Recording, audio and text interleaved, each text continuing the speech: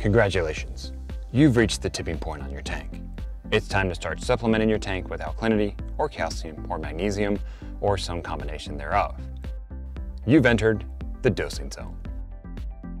You're here because your corals are growing and uptaking calcium, alkalinity, magnesium, thereby lowering the levels of those elements in your tank. First step, survey the landscape. The first step in dosing your tank is to know where your tank sits. In other words, you want to know what the current levels are in your tank for the element that you're about to dose. Now, don't guess or assume, break out your test kit and get a result to know for sure. Dosing is a contact sport. You need to touch your test kit, you need to touch your tank, and then dose accordingly. And once you get those results, keep this in mind. Pro tip, while the ideal water parameters are a guideline, don't make the rookie mistake and get obsessed with hitting these numbers. If you're close to these numbers, you'll be fine. For example, your tank will be just fine if your calcium is 400 parts per million or 480 parts per million. Anywhere along that spectrum is fine.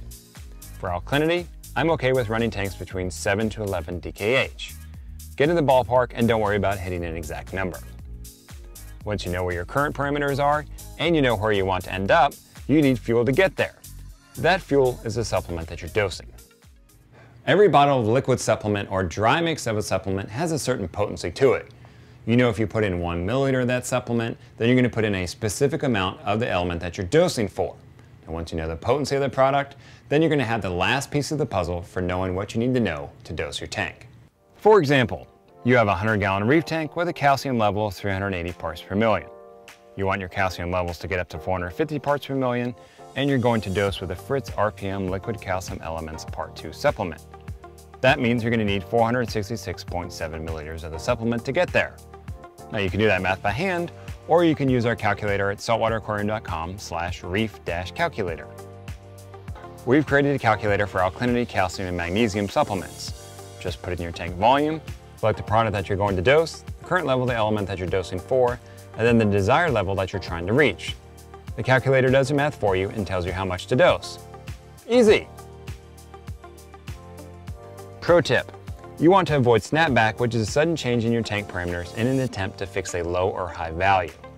To avoid snapback, you don't dose all of the amount of the element that you need to get your levels back where you want them.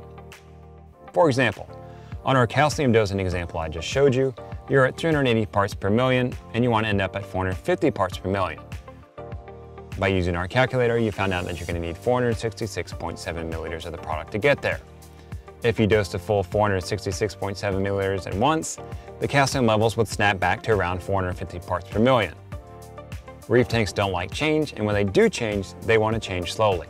Snapping back is not changing slowly.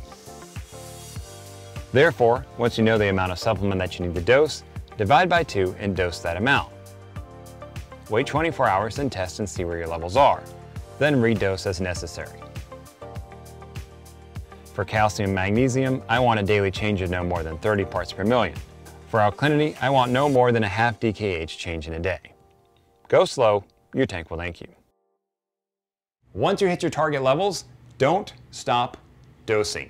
Corals are constantly uptaking elements in your tank, and if those elements are very low and then you brought them back in line, all of a sudden coral growth takes off and those elements drop back down again. So once you hit your target levels, cut your dose in half, dose, wait 24 hours, and then test and see what you get. If you're above your target levels, cut your dose in half again, dose, wait 24 hours, and retest and see where you are.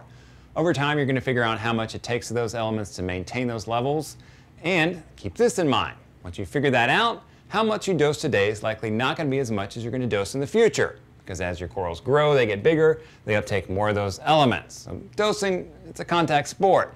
It's always motion. That's not a bad thing. That means you're having success, corals are growing, your tank is looking better, it's uptaking more of the elements. Dosing, straightforward, know the facts, test, know where you are, know where you're going, and then sit back and enjoy the road of coral growth. I'm Mark Callahan, Mr. Saltwater Tank, coming to you on behalf of saltwateraquarium.com. I'll catch you in the next episode.